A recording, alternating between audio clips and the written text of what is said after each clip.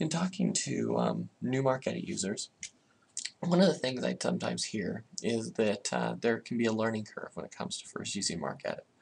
Part of this comes from the fact that when working with MarcEdit, you're working with records outside of your library system, so the workflows are going to be slightly different. There's a process to be able to, in order to edit records in MarcEdit, we have to move them from Marc into a more friendly format, mnemonic format, that we can edit, and then we have to take those data edits and move them back into a format that your ILS or OCLC can understand. One of the strengths and maybe admittedly for first-time users a weakness of the program is that there's a lot of different workflows to do the same thing. In general, I'd say that there are probably two common workflows for doing the process that we're going to describe.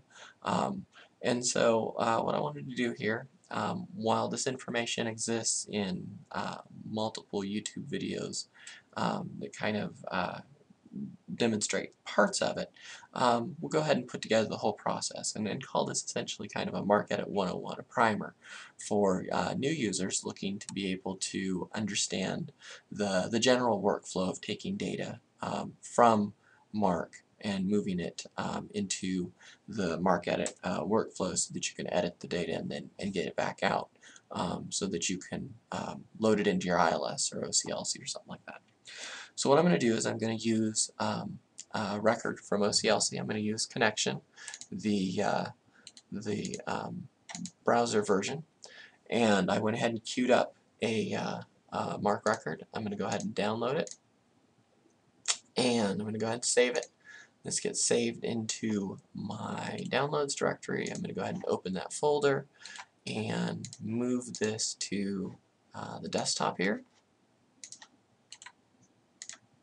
Alright, so there's our folder, there's our file, marcedit.dat, and I'm going to go ahead and make a copy of this file because I want to demonstrate the two different workflows. So the reason why I made a copy of this file is to demonstrate one of the things that happens in MarcEdit. So MarcEdit understands certain file extensions. I get this question from new users periodically when they ask, will MarcEdit work with a DAT file, which is what the browser here downloaded for me. Will it work with a .bin file, which is what the connection client tends to export to, as well as a number of ILS systems? And the answer is yes. I mean, in a lot of respects, those file extensions are pretty arbitrary. They're meaningless. What they really do in a Windows system and most and in other operating system environments is they tell the operating system what application is associated with that particular file type. So in this case, MarcEdit is automatically associated with the .mrc file type. That file type tells MarcEdit that this file is a block of MARC records. It also understands the .mrk file type. That file type tells MarcEdit that the file is a mnemonic file format. It's a broken set of records that have been taken from Marc and moved into a format that's applicable for the MarcEditor, which is where you're going to do your global edits. So the reason why I created two files here is to demonstrate the two different types of workflows. So I'm going to go ahead and start with the first one. The first workflow is probably the most traditional.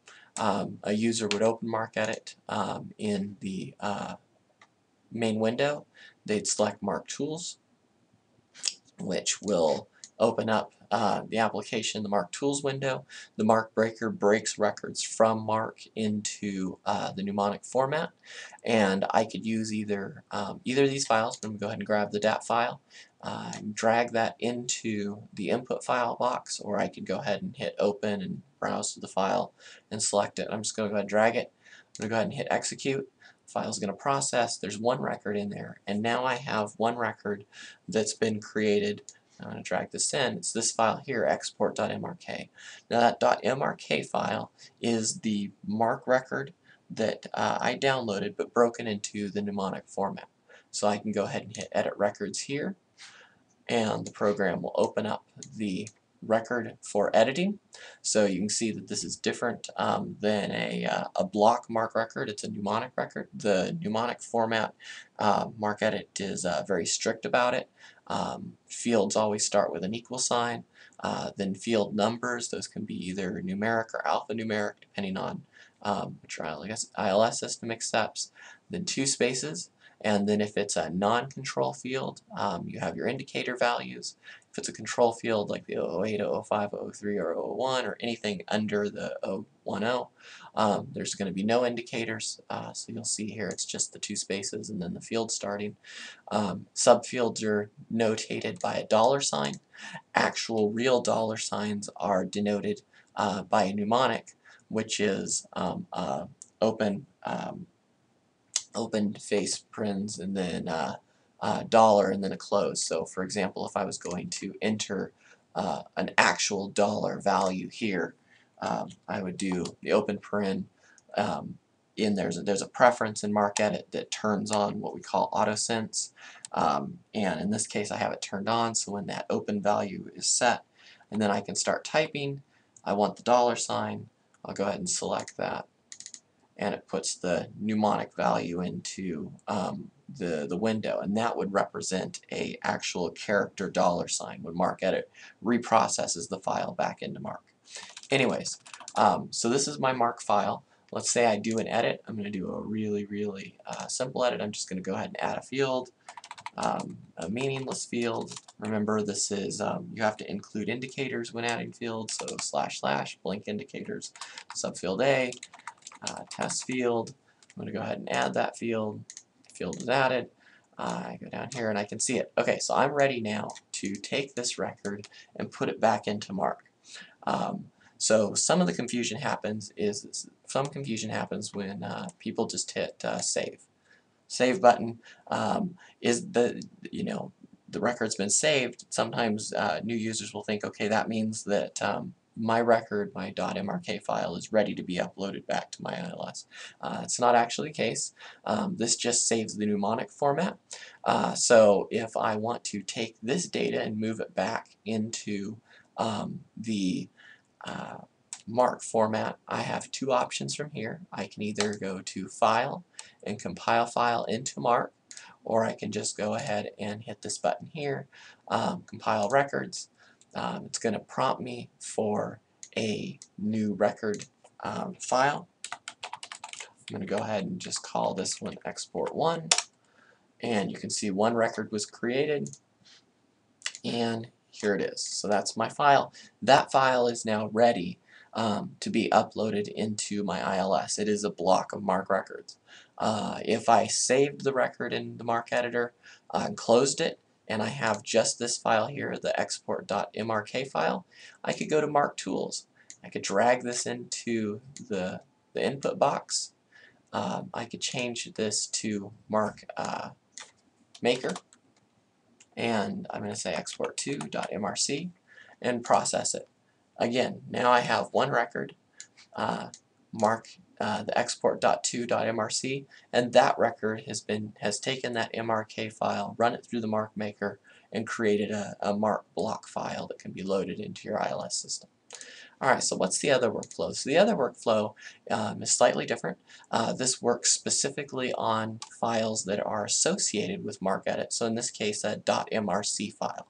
And this is why, for example, if you're downloading records from somewhere like OCLC or working with the bin files from Connection or from your ILS, there actually is a benefit to changing the extension to .mrc if you're going to be working with MarcEdit. In this case, rather than opening up the MarcEditor program, I can just right-click on it and say Preview the MARC file. And MarcEdit will automatically break that record and then open that record into the MarcEditor, into its mnemonic format.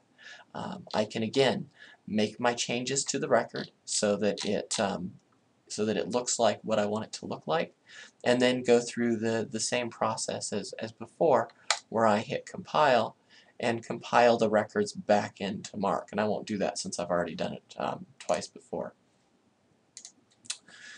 So those are basically the 2 most common workflows that I think people use when working with MarcEdit.